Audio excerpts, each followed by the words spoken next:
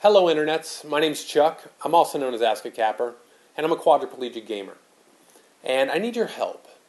I've been doing the custom button remapping petition, and what that is, I'm asking game developers, instead of just shipping their games like you see nowadays with 4 or 5 presets to choose from in the button configurations, allowing custom button remapping, which is the ability to go in and change the button layout to whatever suits your needs or your desires.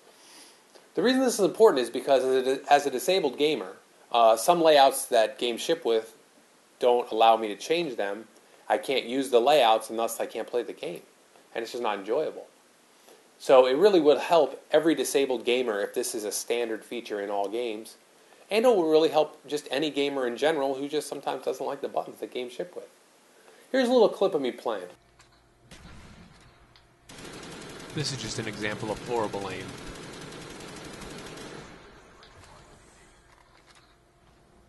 People call me Only Use Me Face because that's how I roll. Rage quitting. I face roll in real life. So what I'm doing is I'm going down to PAX East, the Penny Arcade Expo, in 30 days. And I'm going to go down and I'm going to talk to all the developers in the place. I'm going to explain the petition. I'm going to bring the petition to them, show it to them, show them your comments.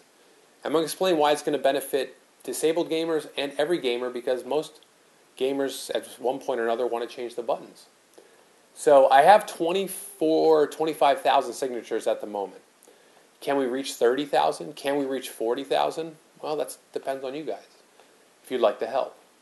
This also affects the PC community, as was recently highlighted by Garrett, a gamer in the UK, who couldn't play Dead Space 2 because they didn't allow button remapping, even on the PC side. And I'm going to be talking to PC developers also. So what you can do is you can download the video link down below and post it on your YouTube channel, on your Facebook, point people to the links to the petition. I have an FAQ on my website you can check out. And we'll see how many signatures we can get.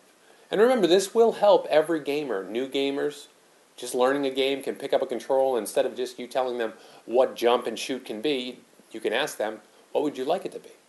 So that's why button remapping just makes sense for the business and for accessibility for disabled gamers. So thanks for all your help, guys. I really appreciate it. It's going to really help everybody, and I thank you so much. So game on, gamers. Rock it.